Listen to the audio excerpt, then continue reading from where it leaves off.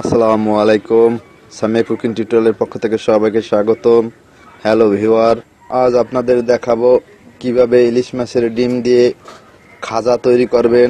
ডিমের খাজা দিয়ে আপনি ঝাল পিঠা অথবা খাজা পিঠা তৈরি করতে পারবেন। প্রথমে ইলিশ মাছের ডিমগুলো ভেঙে গুঁড়ো করে একটি গোলা তৈরি করুন। সব উপকরণগুলো পরিমাণ মতো রান্না করার আগে সবকিছু কেটে গুছ করে নেবেন। পেঁয়াজ কুচি এবং পেঁয়াজ বাটা, জিরা বাটা, রসুন বাটা, কাঁচামরিচ কুচি। মশলা মিক্সার পদ্ধতি দেখুন।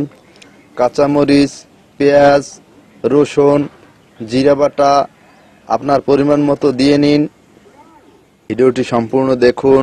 আমার চ্যানেলটা এখনও যারা সাবস্ক্রাইব করেননি এখনই সাবস্ক্রাইব করে নিন, আর নোটিফিকেশনের জন্য বেল আইকন অন করে রাখুন।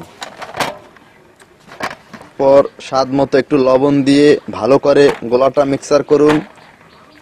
পর পরিমাণ মতো একটু হলুদ গুঁড়ো দিন।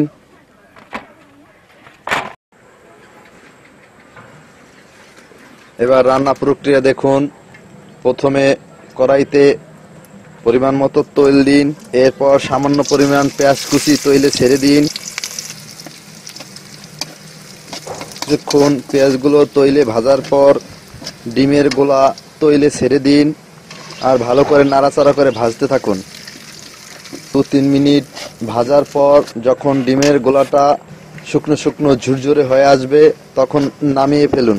হয়ে গেল আজকের রেসিপি ইলিশ মাছের ডিমের খাজা। খাজা দিয়ে পিঠা তৈরি করার জন্য এভাবে ইলিশ মাছের ডিমের খাজা তৈরি করে নেবেন।